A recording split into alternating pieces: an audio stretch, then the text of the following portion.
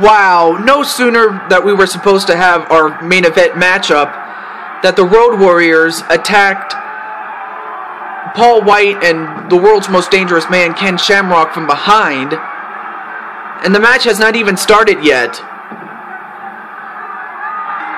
Oh, but now it has. And who are the two legal men here? Okay, it looks as if Paul White and Hawk are the two legal men in this match to start the match. I mean, let's take a look at Paul White. I mean, Paul White is 500 pounds, if not close to it, and yet the Road Warriors are two of the strongest men that you could find on this earth. Of course, Ken Shamrock might be the oddball out, but he is the world's most dangerous man for a reason.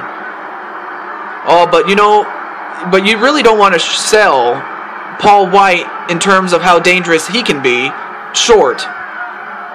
Figuratively and literally. Anyway, match underway, and an arm breaker right to Paul White. I mean, Hawk is a very big guy, but there are not very many big guys that can dwarf Hawk, but if anybody could do it, it's the Big Show Paul White. Although right now Hawk is taking it right to Paul White, but with little to no effect.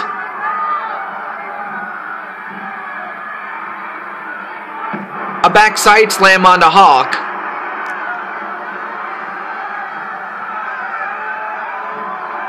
I mean, as far as this particular matchup is concerned,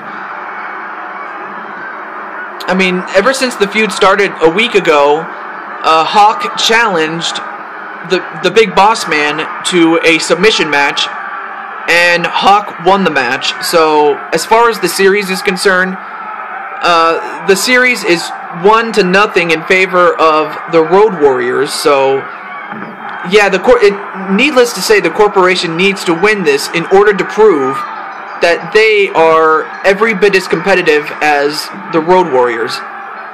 Folks, let me take a timeout, okay?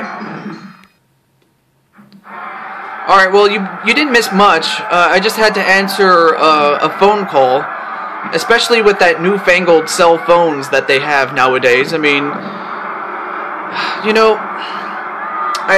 it's going to take me some getting used to as far as cellular phones are concerned, because for many years we've been using the telephone type of those telephones that have wires, especially for all you youngsters out there. Yeah, we have something like that, and we still do. But my son, or not my son actually, but my nephew, I should say, excuse me. He started using cell phones and. Or a cell phone, I should say, and he says, and he talks about how cool it is, especially since you don't have to go to an actual payphone, or go out of your way to get to the telephone when you have a telephone in your pocket, which I have to admit, it's pretty cool, but it's kind of hard to get used to, but folks, I'll get used to it, but I had to take a call from one of those newfangled cell phones that I have, and I have to use them because otherwise, how am I going to know when I'm going to get a call?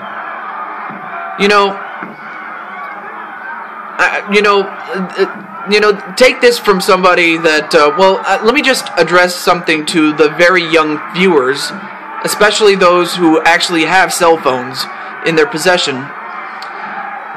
Let me describe how a wired telephone would work. What you would do is you would put it into a telephone line. You would have it connects to those posts with all that electricity. Well, that's where the telephone line is.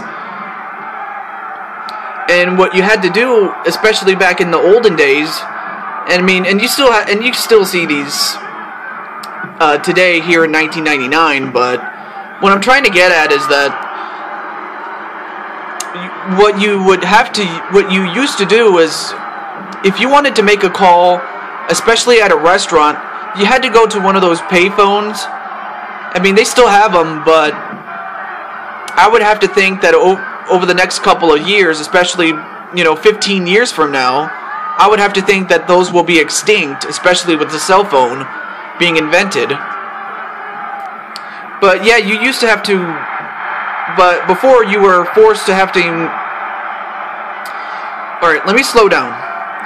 Before you would be forced to go to a telephone, to one of those telephone payphones, like, it's a payphone, I should say, and you had to insert X amount of money in order to use it. So I kind of do like the fact that you don't have to pay to use it, but that you do have to pay for a monthly bill, just like you've always had to, with those wired telephones. So, yeah, that's all I have to say about the telephones, nowadays, especially as we get closer to the year 2000, and I don't know what's going to happen in the year 2000, if there's even going to be a 2000, I don't know. I mean, the jury is still out on whether the world is going to end in 2000, I don't know. I really do not know. I mean, I'm very scared for my son, yes, but, if it happens, it happens, and all I have to say is, it was one heck of a ride, folks. But meanwhile, Animal is being forced to, well, never mind, he got back in the ring artificially at the hands of Paul White.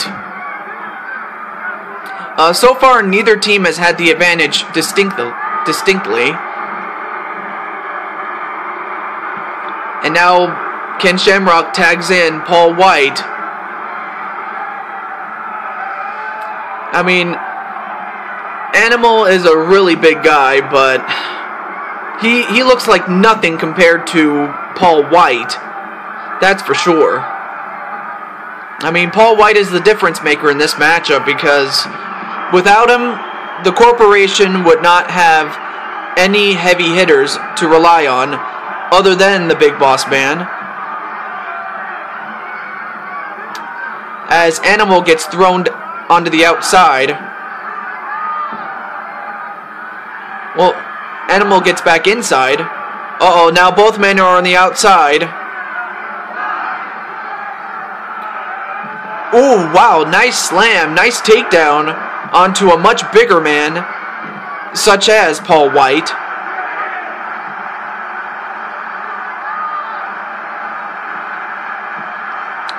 Thrown back inside is Paul White, and an elbow right to the head of Paul White.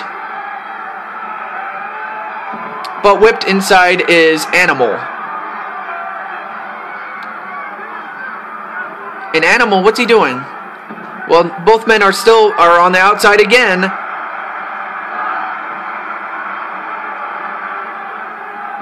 I don't get what's going on as far as Animal and Big Show, Paul White, is concerned, but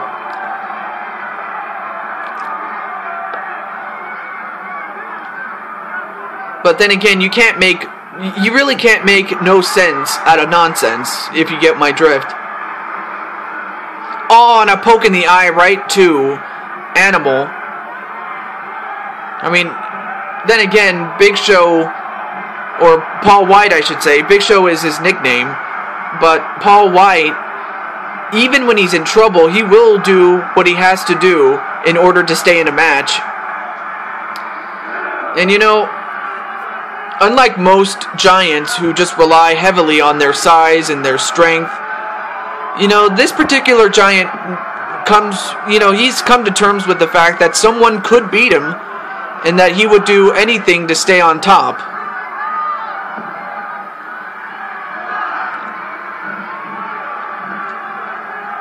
And wait. Whoa! An inverted suplex onto a reverse suplex onto the floor by Paul White. And, well, I'm not sure what Paul White was trying to do, but that was an incredible move by Paul White onto Animal.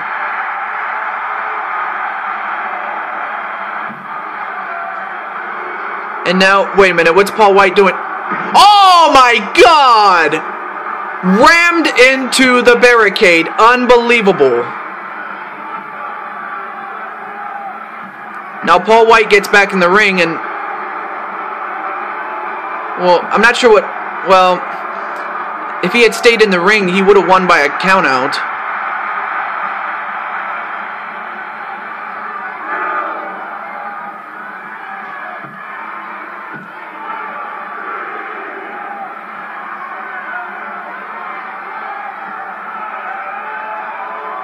I mean, this has turned into a street fight, folks.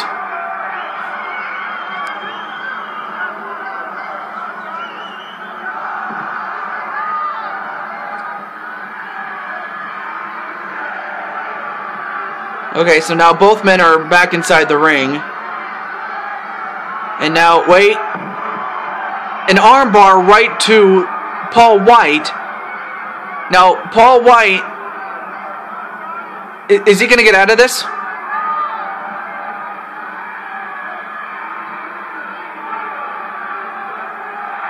Nope. He does not. So, it suffices me to say that the Road Warriors are the most dominant team ever. And now, wait, what are they doing here? Oh, come on! You already won! Are you serious? Really? Man, oh man, did they really wanted to rub it in. Well, I will say, even though the feud in terms of the series is over, I have to say that this whole thing between the corporation and the Road Warriors is far from over. But until then, this is your host, Taju, signing off. Until then, have a good night, everybody.